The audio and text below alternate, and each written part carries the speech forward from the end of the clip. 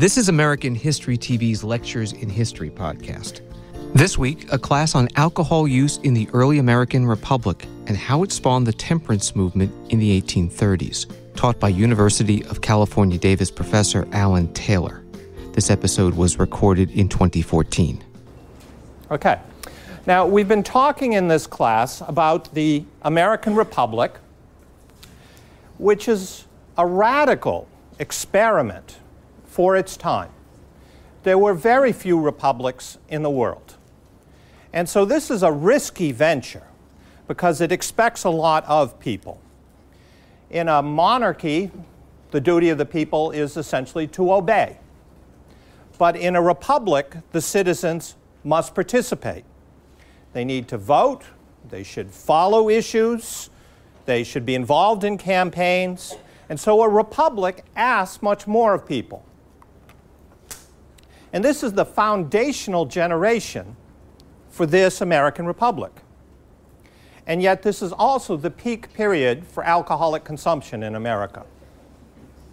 So there is this paradox in that this is a period where the political thinking, the political ideology, said that we need an electorate with virtue. In other words, an electorate where the people are committed to the well-being, to the common good of the country, and should be willing to set aside their self-interest to advance that common good. That's the concept of virtue. And yet this is a period when people are also drinking as never before. And you can see the statistics here that historians have come up with. That in 1790, the per capita alcohol consumption in the United States, in the equivalent of gallons of 90-proof alcohol. Now, what does 90 proof mean? Everybody knows the answer to that. I ask you about Alexander Hamilton's fiscal policy, and there are crickets in here. But I ask what 90 proof is, and half the class knows the answer to that. 45% alcohol.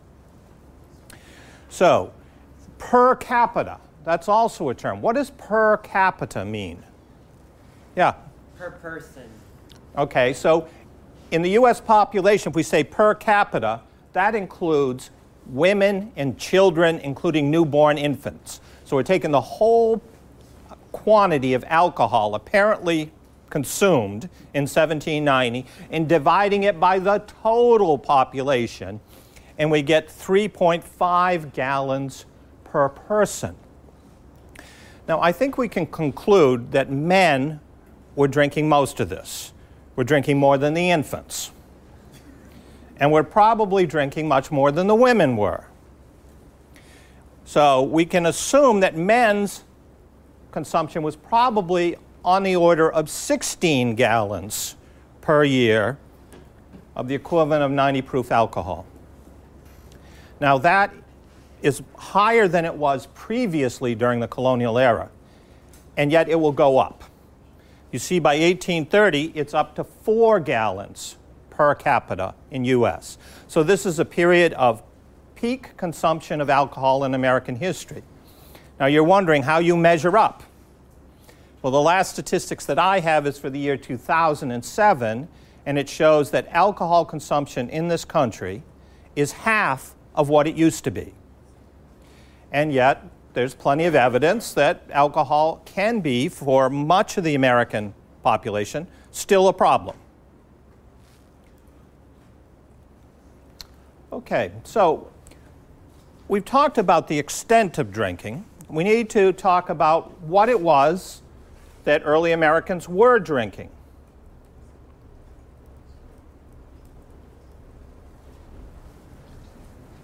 So here are the options. You have to think about what were gentlemen drinking and what were common people drinking. Of these options up here, what did gentlemen of the early republic prefer? Gentlemen like John Marshall. Madeira, which is that strong wine, imported wine, pretty expensive, has a punch, but not nearly as powerful as what common people preferred. Of the options there, what did common people prefer? And you're thinking beer because you're thinking in your own time. right? What do you think of those choices would be the most popular for common men in America of 1830?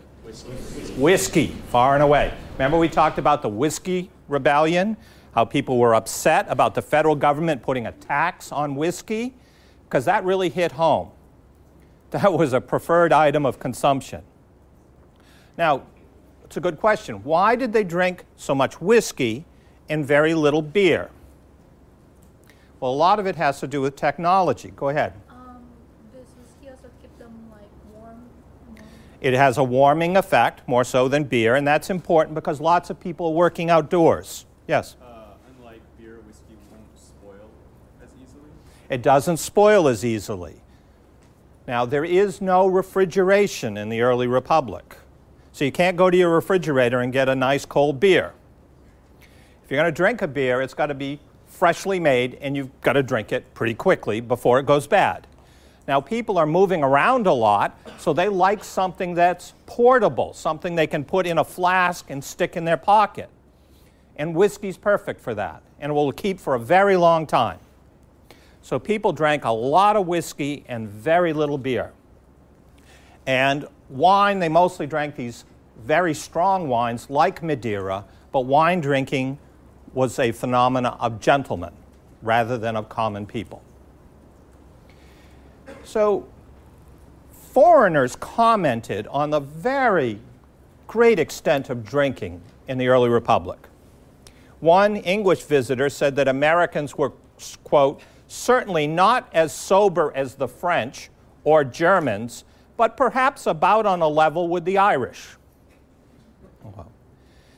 And Americans recognized their own heavy drinking.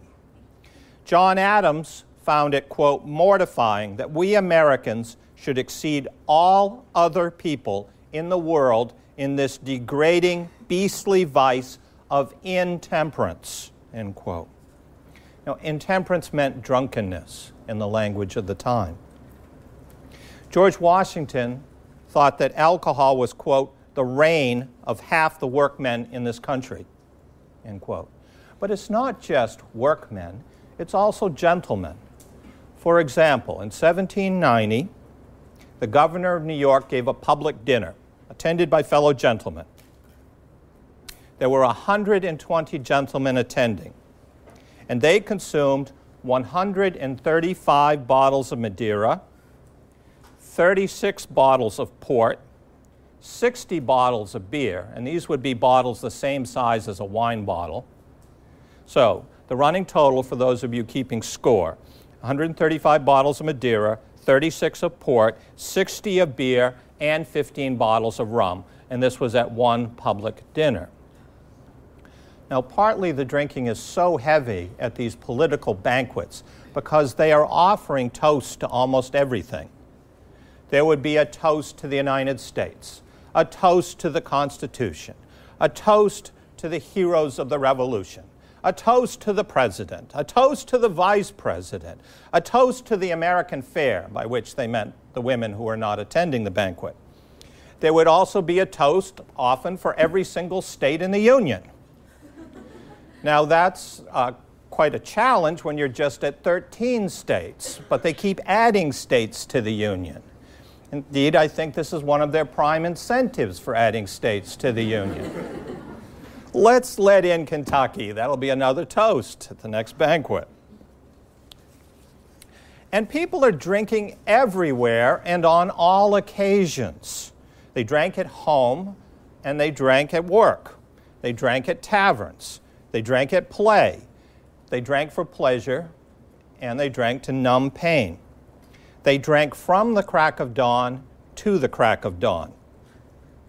It was standard for many men to begin the day with what was called an eye-opener, which was a shot of whiskey, and then to continue through the rest of the day.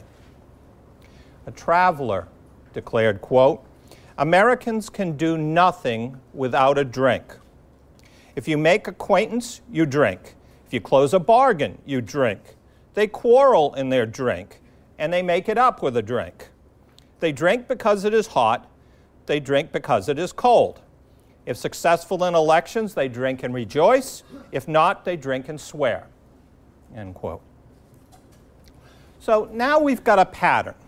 So we've got something that we need to explain. We have to address the why question.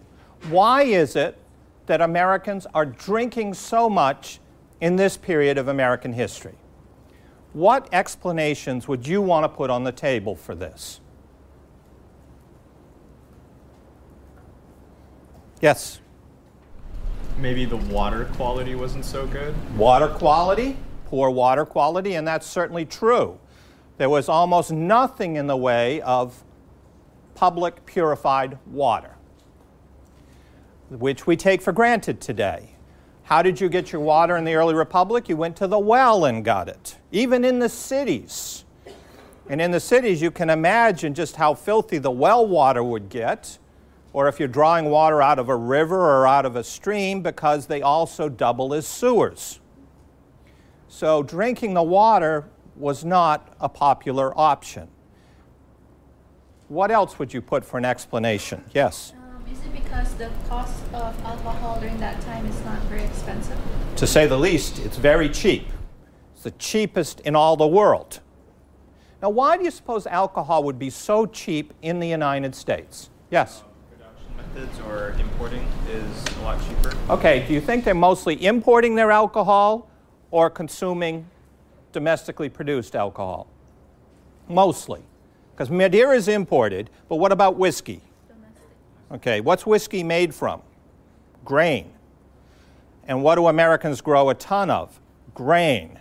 They're the #1 grain-producing country in the world. It's an agricultural country. They've got a lot of surplus grain. And often the grain growers are at a distance from market. Say they're in western Pennsylvania, and they've got to get their produce over the mountains to market in Philadelphia. You want something that's more portable and higher value per volume. And so distilling your corn crop into whiskey makes it much more marketable in the East.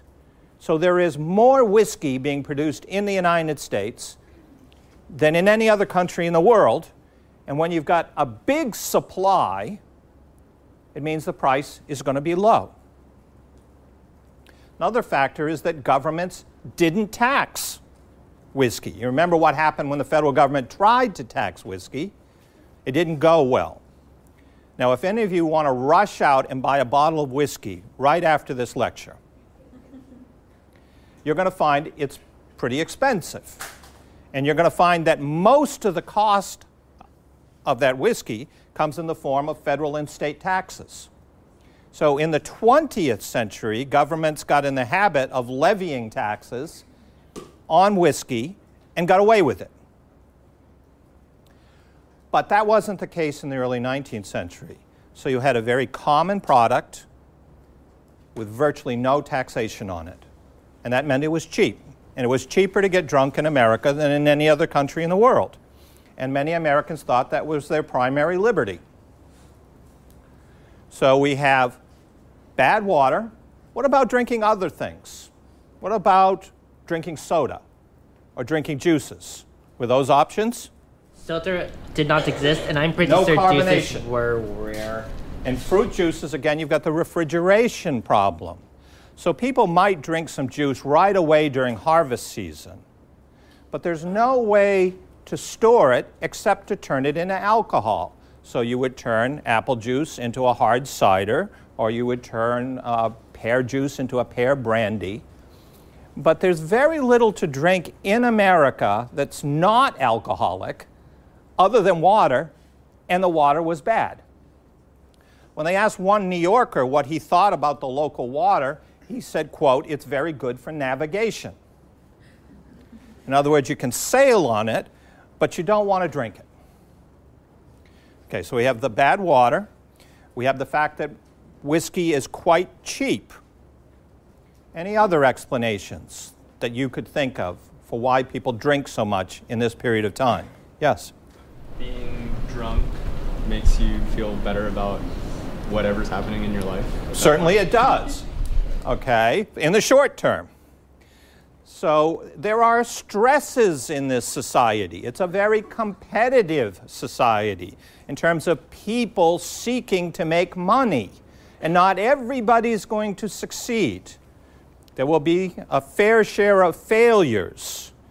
And so just the stress of this more competitive society is going to lead a lot of people to drink to console themselves or to drink to celebrate that they're successful.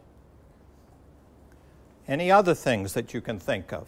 Yes? Going back to the domestic production, the cost of transportation between out west farms and the cities of the east was a lot cheaper.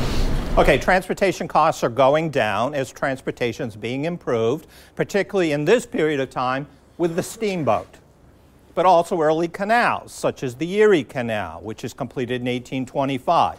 So that's helping to lower the cost of whiskey in the East when that whiskey is being brought from the West. Now, let me also suggest to you that the high geographic mobility of Americans contributes to this. That Americans are moving around in pursuit of economic opportunity, not always finding it. And when they do move around, they are trying to form new social bonds with people, and they often found it easier to share a drink with some new acquaintance, to try to get to know them. And so almost every social occasion featured drinking. Every corn husking, barn raising, funeral, marriage, birth called for alcohol. One farmer remembered a country funeral in Maine. Quote, "The minister could not stand to preach without holding on by the side of the door. The bearers could not walk straight, or the mourners keep in line of procession. Yet it was not noticed in those times." End quote. Now, the same man recalled a local wedding. Quote, "We all took so freely of the good cheer that the minister forgot his verses, so after trying several kinds of poetry and ditties, he gave it up and said to the couple, 'You may consider yourselves married, and I will come out some other day and finish the ceremony.'" Now, these were stories that were told during the 1830s, looking back on this earlier time of very heavy drinking.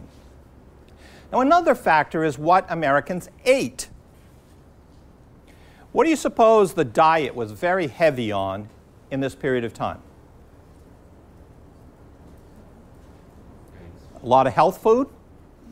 No. What do you suppose people ate massive quantities of? Meat. Now, we come to the refrigeration issue. Could you go to the refrigerator and pull out a steak? No. Were there any grocery stores to go to? No. So, how did you preserve meat at that time? You salt it or you smoke it. In either case, if you eat a lot of that, you're going to be very thirsty. And then you're going to face the choice, water or whiskey. And most Americans will choose the whiskey.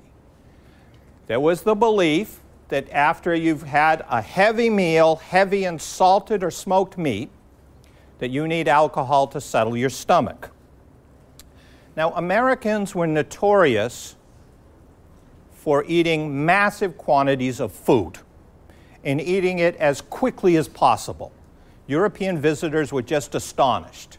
They would bring stopwatches to time American meals. And they would just marvel to see these huge quantities of hams and beefsteak and bacon being bolted down in 5 minutes. And then of course they have to settle their stomachs, and it's with whiskey. One visitor noted, quote, "As soon as food is set on the table, they fall upon it like wolves on an unguarded herd." Yes? Don't they get a lot of alcohol poisoning? We're going to come to problems, I promise that. We're going to come down to those, because none of this is going to be without problems. And we're going to talk about social consequences. But in terms of causes, I also want to talk about the nature of work. There was the belief that alcohol helped people work outdoors. It helped them deal with extremes of temperature, either very hot or very cold.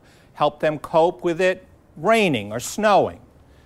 Now, did most Americans work outdoors or indoors at that time? Outdoors, because what sorts of jobs did they have? They're farmers overwhelmingly. That's the number one occupation in America. 80%. And then other common occupations were also outdoors, being a sailor, being a logger, being a fisherman, being a dock worker. Relatively few Americans worked indoors at desk jobs. And so if you believe that this helps you cope with the weather outside, you're going to be drinking on the job. And even people who worked in shops, let's say as blacksmiths or shoemakers, they also drank during the job. And the belief was that it helped people do their daily work. And so it was a common practice. It was almost universal that employers would provide alcohol. If you were a farmer and you hired farm laborers, those laborers expected that in addition to the pay you were giving them, that you're going to feed them a meal and you're going to provide them with alcohol so they could keep working. If you went into a shoemaker's shop, it would be the same story. The master would provide alcohol. It would be a bond between the master and the journeyman or the apprentice, and it would keep the work going on. Question? Did they also give it to the slaves? No, the slaves are the exception to this, with the exception during harvest season. So it's a special bonus to get slaves to work harder during, say, the cotton harvest or the tobacco harvest by providing them alcohol at that season.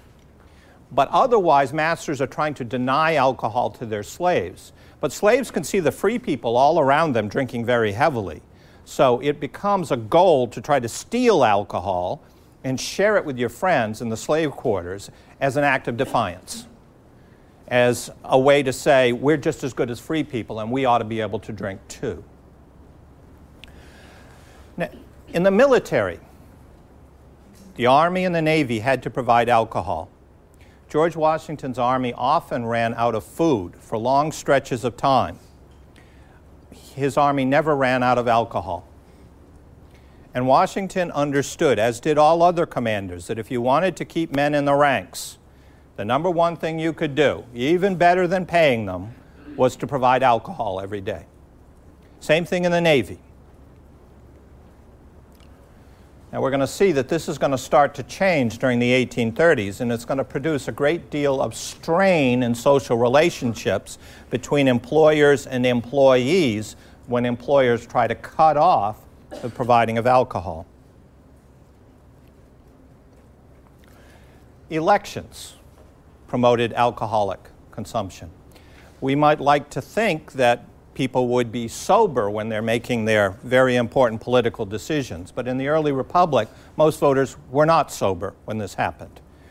And indeed, the friends of different candidates would be at the polling places, and they would have flasks of whiskey with them, and they would be up slapping people on the back and offering them free whiskey and encouraging them to cast their vote for the candidate that was providing them with the alcohol. So, for example, a traveler reported, quote, "An election in Kentucky lasts 3 days, and during that period, whiskey and apple toddy flow through our cities and villages like the Euphrates through ancient Babylon. A number of runners, each with a whiskey bottle poking its long neck from his pocket, were busily employed bribing voters." Now today there are laws that say you have to, if you're promoting a candidate, you have to be a certain distance from the polling place and you're not allowed to be pressing alcohol on potential voters. But there were no such laws in the early republic. George Washington was one of the most successful politicians of his time in Virginia because he understood a practice known as treating, which is that a candidate should host a barbecue in the run-up to the election invite all of the voters of the county to come to his barbecue and provide them with free food, these heaping slabs of smoked and salted meat, and all the alcohol they could drink. Now, the belief of the time was that a candidate that is so generous is proving that he's accessible to common people. He's not some sort of stuck-up, distant aristocrat. And Washington was a very dignified man, would not show up at his own barbecue, but he would have friends who would host this, and Washington pays the bill. And he's not alone in doing this. Almost everyone who runs for office in the early republic, particularly in the South, would do this. In one of his more successful campaigns, Washington served 144 gallons of alcohol to 307 voters. That's about 2 votes per gallon, which was considered not a bad return. But what about the politician who develops principles and decides that he's not going to serve alcohol in a campaign? Well, there was a rare example of this, and his name was James Madison. As a young politician in Virginia, he refused to treat the Virginia voters.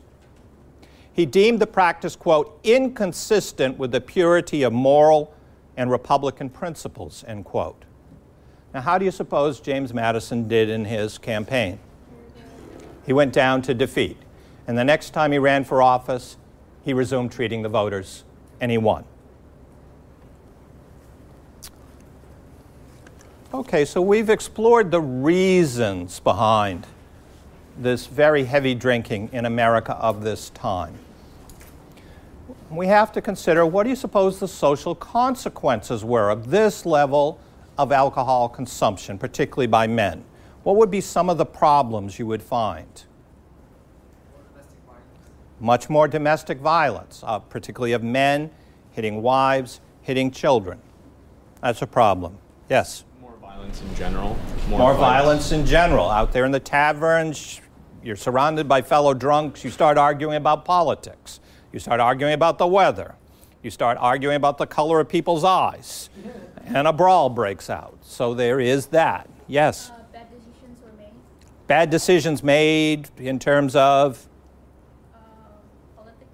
political decisions. We can sometimes wonder about some of the decisions being made by voters given the state that they were in when they go to the polling place. That's why we now have laws saying it's not a good idea to get people drunk just before they go to vote. Other consequences you might think of. Yes? Health problems. Health problems. This is a level of alcohol consumption that can invite health problems.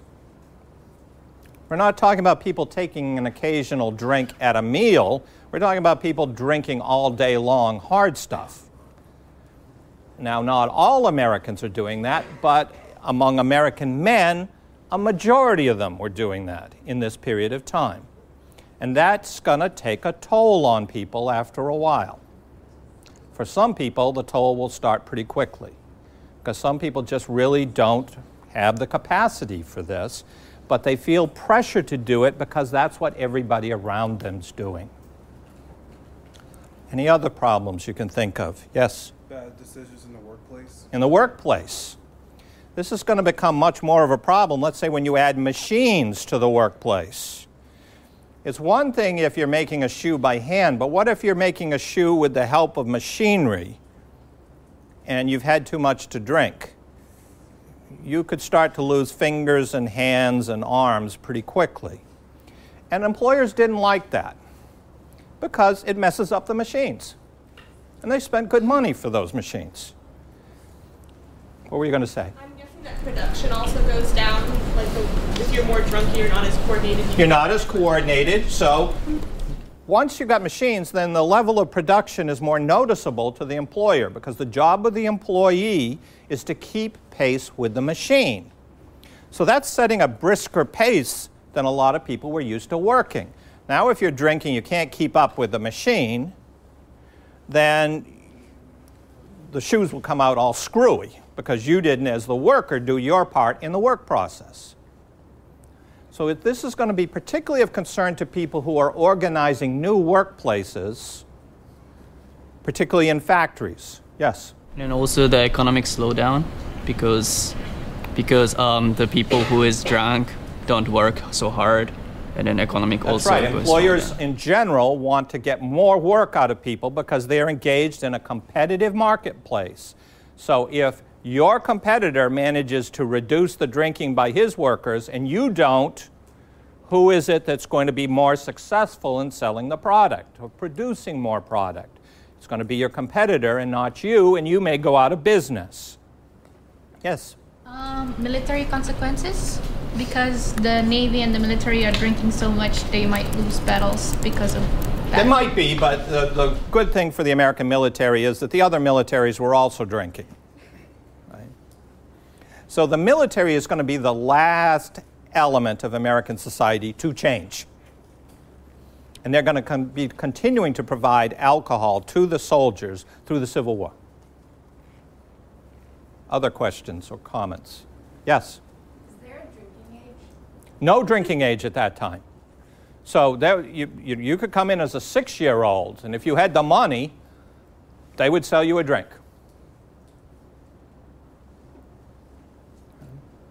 Okay, well, this is good. You've covered the essential elements. Now, as you can think about it, this heavy level of drinking that's going up is leading some Americans to question it because of these different social problems. And women in particular, they're not drinking as much as the men, but they are bearing many of the negative consequences. One negative consequence is poverty. If your husband is drinking up his wages, then there's not going to be enough food or decent clothing for the children and for the wife at home. So women are becoming very concerned that a heavy level of alcohol consumption is leading to high levels of domestic abuse, and it is impoverishing many families.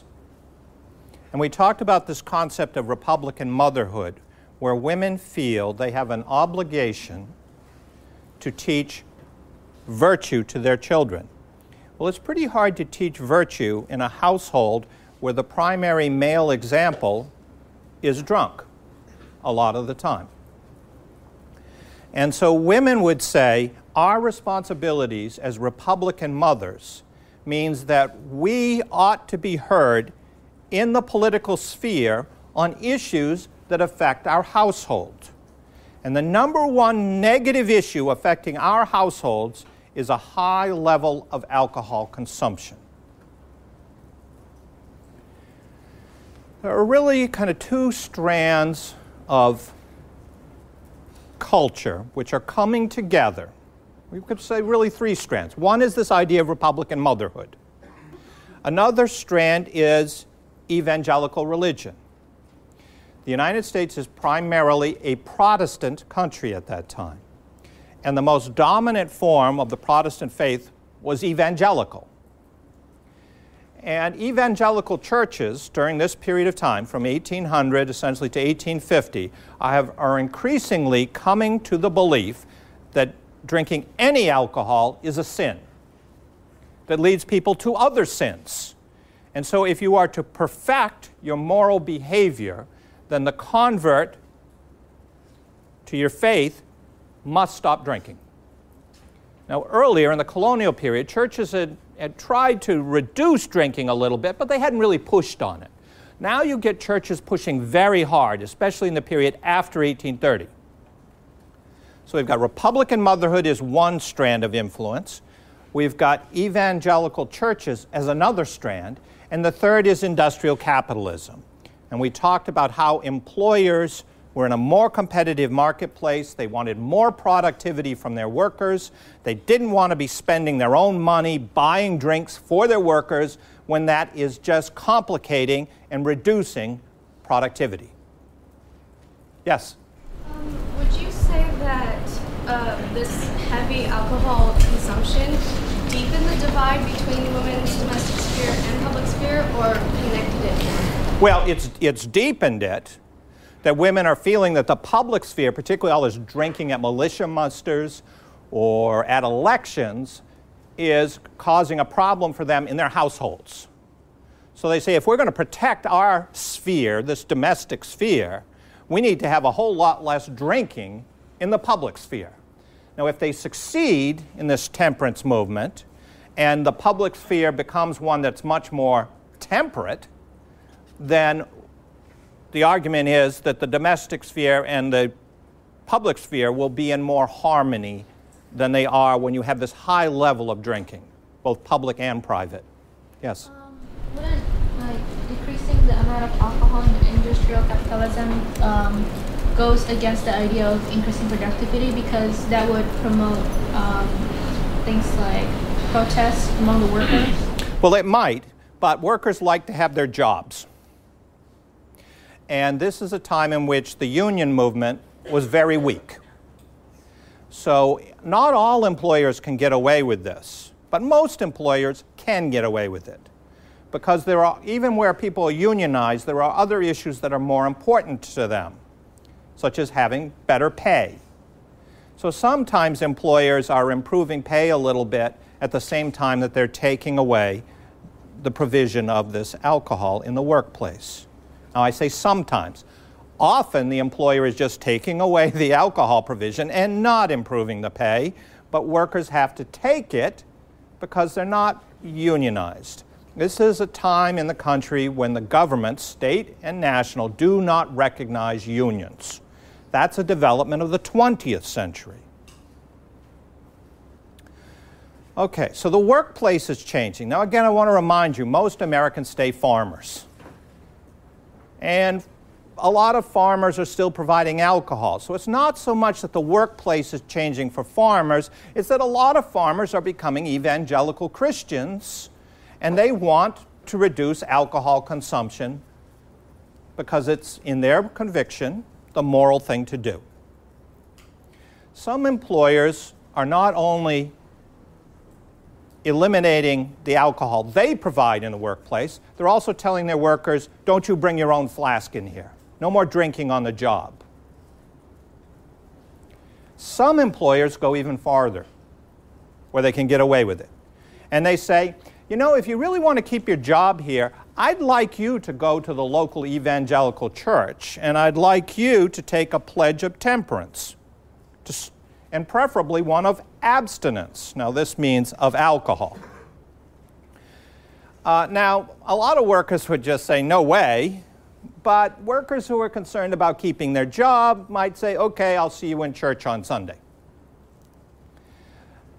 So this is developing a tension. Not all workers want to go along with what their employers want them to do in terms of changing their behavior, not simply in the workplace, but also in their leisure time.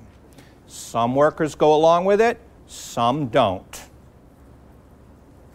It also becomes a class divide.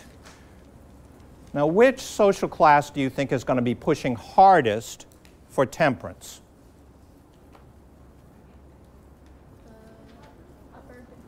Well, yeah, the people who will be owning these workshops or owning farms. So what class would we call that? Middle class and wealthier people would be pushing for temperance. And the people who would be most resistant to it would be the people who feel they most need alcohol to cope with their harder lives. And that would be more working people. Now again, I'm just talking about a general pattern. You will find plenty of working men who joined temperance groups because they wanted to get better control of their lives. I don't want you to go away from this thinking that all workers just wanted to get drunk. And that's not true. There were many workers who cared about temperance. But the people who cared most deeply about temperance were middle-class people. Any questions so far? Now there's also, so I talked about there's something of a gender divide. Women care very deeply about temperance. Most of the resistance to it will be male. It's a class divide, much stronger among middle-class people than among working-class people.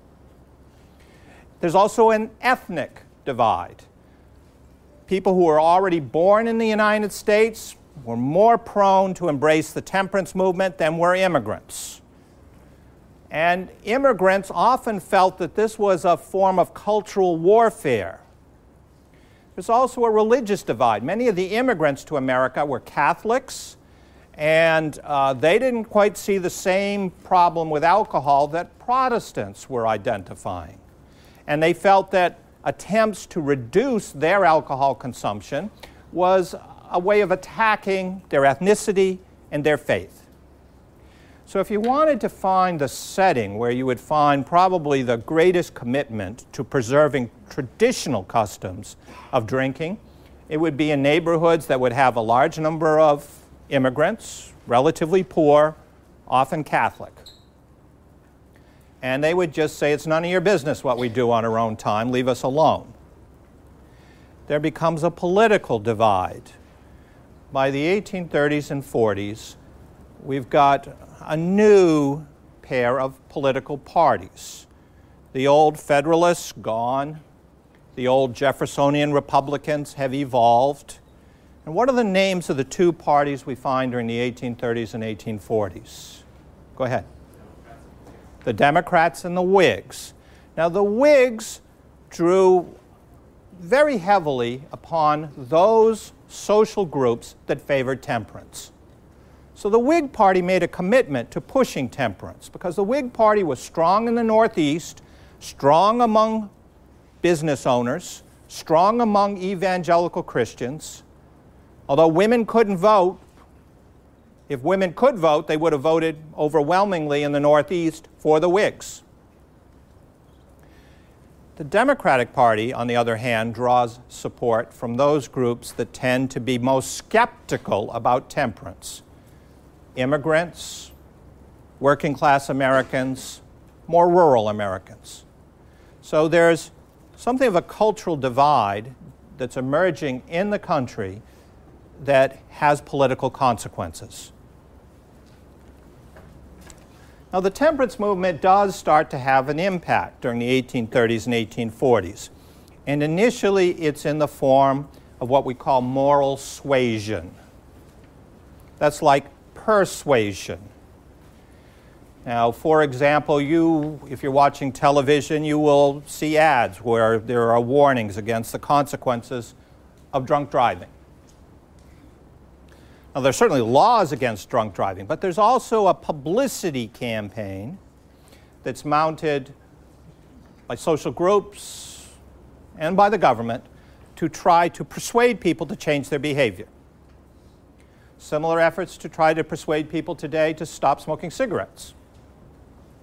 That's what we call moral suasion, an attempt to persuade people to make the choice themselves to change their behavior. And temperance initially focused on moral suasion and achieved some gains. It essentially became disrespectable to be a middle-class person and to be a heavy drinker. Middle-class people start to police themselves. They don't like to associate with people who are heavy drinkers. And so it starts to dissipate in the middle class, particularly in the Northeast and the Midwest. But persists in the working class, where working class people are reinforcing more traditional behavior. Well, temperance groups are finding that there's kind of a cap to how far they can go in achieving the reduction of drinking if they just rely on moral suasion. So the alternative is to get localities and states to pass laws that would forbid the sale, the consumption, the production of alcohol. Now, you're thinking about the famous prohibition law that Congress passed in the 1920s. We're talking about an earlier period when it is not a federal issue. It's a state issue. And there are a number of states now that take up this question of should they ban the production, the sale, and the consumption of alcohol. The first state to do this was the state of Maine in 1851. And so this first attempt at prohibition in the country was done at the state level, and the very first state to try it was Maine. Now, Maine's a northeastern state, had a lot of evangelicals, it had a lot of middle-class entrepreneurs, it was very strong for the Whig Party, so it's an ideal place to try this for the first time. But during the next 4 years, another 12 states will adopt their own version of the Maine law. All of the states were in the North. All of the New England states adopted such laws. New York adopted it, and about half of the states in the Midwest. Did any southern states adopt such a law? No. So we're seeing that the country is dividing over the issue of temperance, and particularly over the attempt to use political prohibition to force people to change their behavior. I have a question. Go ahead. Why does the southern part of the United States not pass prohibition laws? This is a very good question.